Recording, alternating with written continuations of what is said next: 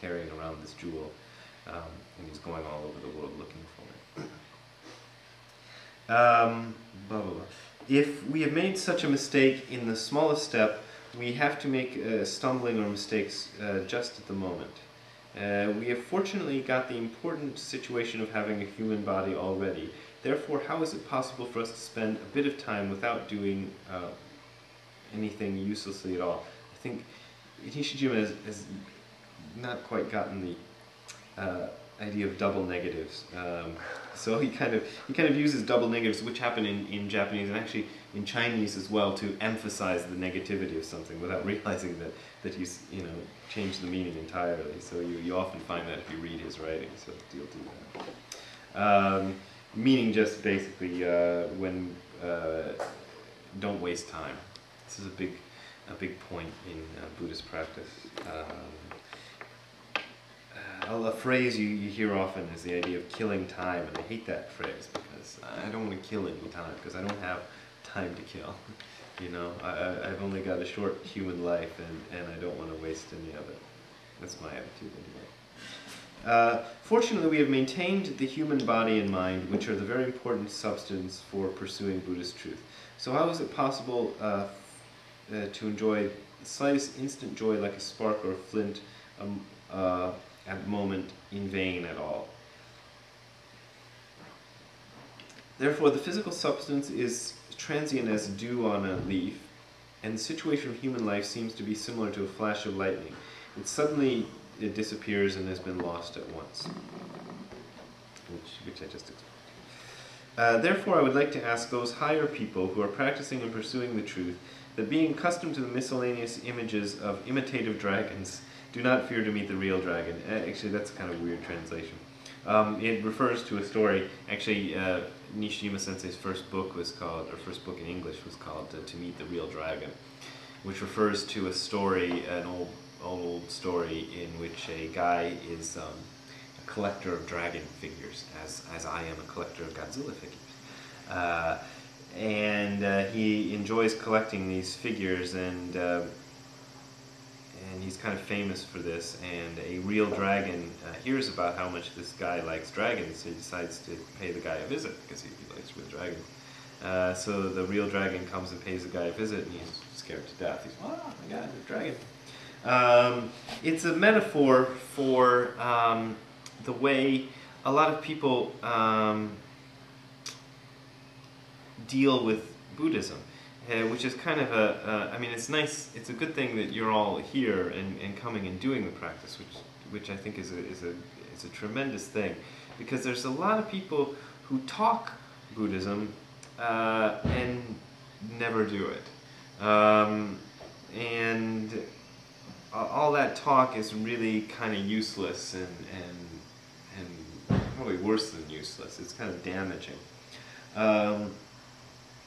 But you hear a lot of it, a lot of what goes on in intellectual circles about Buddhism and what's spoken about is spoken about by people who've never actually done the practice. And it's doing the practice that's actually the most important thing, the most crucial thing. It's like if you had people theorizing about baseball who'd never played baseball. I mean, do they really understand baseball at all? They might know all the rules and might know all the history, but if you can't play baseball, I don't know how valuable your opinion on baseball can be. Please make your efforts in the practice of Zazen, which indicates the truth directly. Revere a personality who has transcended learning and having any kind of intention. Who's transcending learning and transcended having any kind of intention. And become perfectly identified with the truth of the Buddhas, and received the balanced state of the patriarchs authentically. If you practice what is ineffable, which is Zazen, it is impossible for you to avoid becoming the ineffable. This is also another kind of optimistic view that you often find in Buddhist literature, which is that if you practice, you'll succeed. Success is a kind of loaded word. If you keep on doing the practice will bear some kind of fruit in your life. It's just unavoidable. There's no way to really get it wrong, and it's never a waste of time. The grand warehouse of jewels will become open naturally, and you've got the perfect freedom to get the jewels and utilize them without any hindrance. So that's the end of Fukan's sensing. So I guess I should open it up to questions, because we're going to talk about the meal services pretty soon after this too. So, any questions? It was all perfectly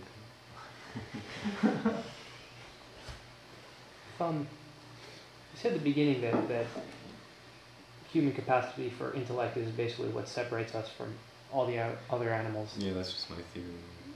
Which I'll agree with that, Yeah. being, evolution, let's say. But if that's the case, and then maybe it's a choice of words between thought and intellect,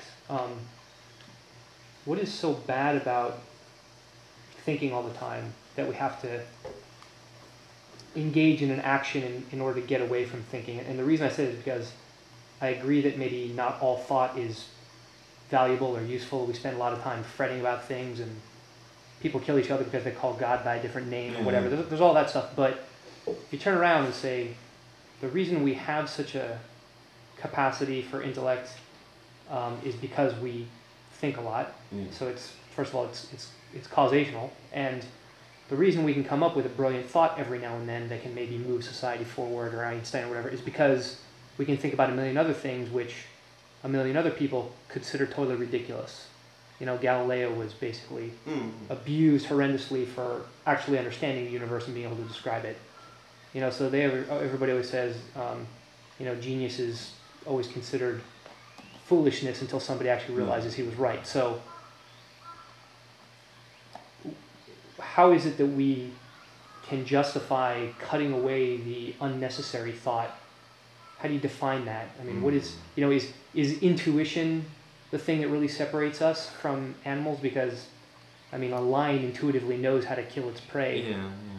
And if you get rid of all that, then we go back to some animalistic state where we're, hunter-gatherers. We spend all of our time trying to get food and stay warm. I would never say that all thought is useless, because obviously there's a lot of useful things you can do with thought.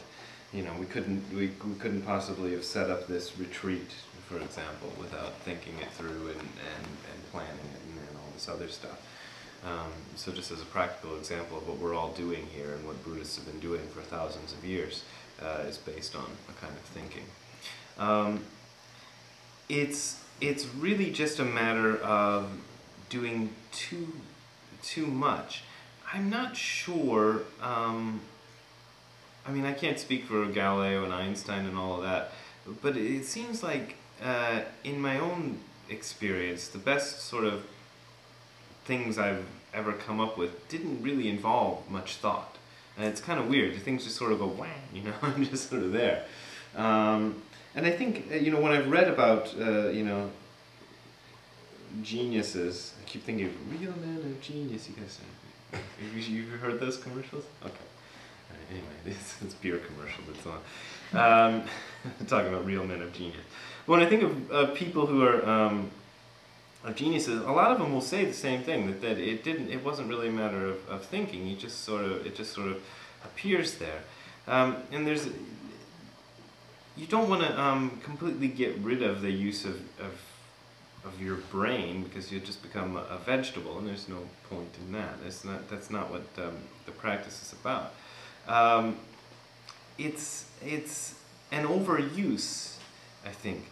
We kind of use thought to the point where it's valuable and good, and then because it's kind of enjoyable or something, we're just going much further than actually needs to be, and getting extremely confused about it. So I wouldn't say you have to get rid of thought or learning or any kind of intellectual pursuit. But it's kind of difficult to define clearly